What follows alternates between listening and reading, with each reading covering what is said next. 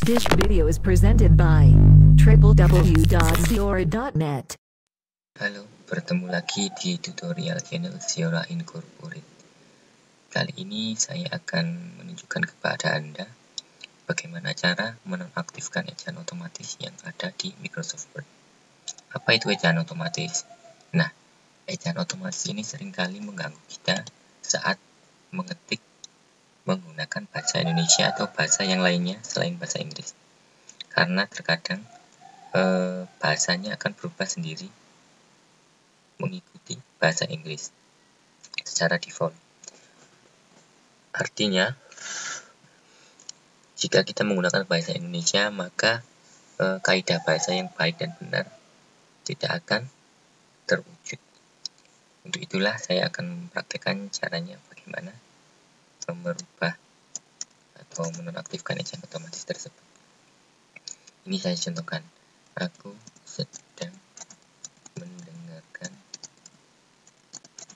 musik. Anda lihat ini. Seumpama saya beri spasi, dia akan berubah menjadi C di halaman. Sedangkan dalam bahasa Indonesia, musik yang benar itu sama dengan K seperti ini.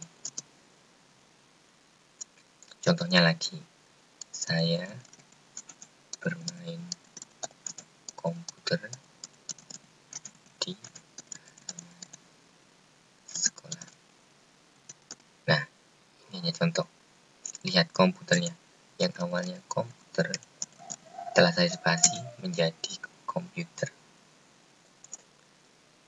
Nah, seharusnya tulisannya memang komputer. Terkadang tulisan gini-gini bisa ini kadang menjadi bias.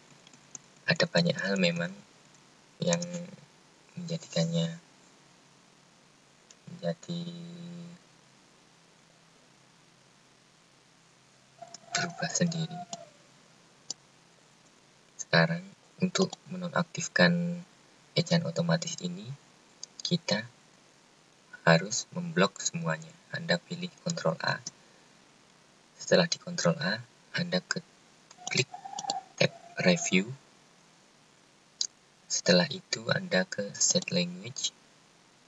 Lalu gunakan bahasa apa yang ingin Anda ketikkan menggunakan Microsoft Word ini. Semua saya menggunakan bahasa Indonesia, saya pilih bahasa Indonesia. Jangan, atau centang yang sebelah do not check spelling or grammar ini Anda centang.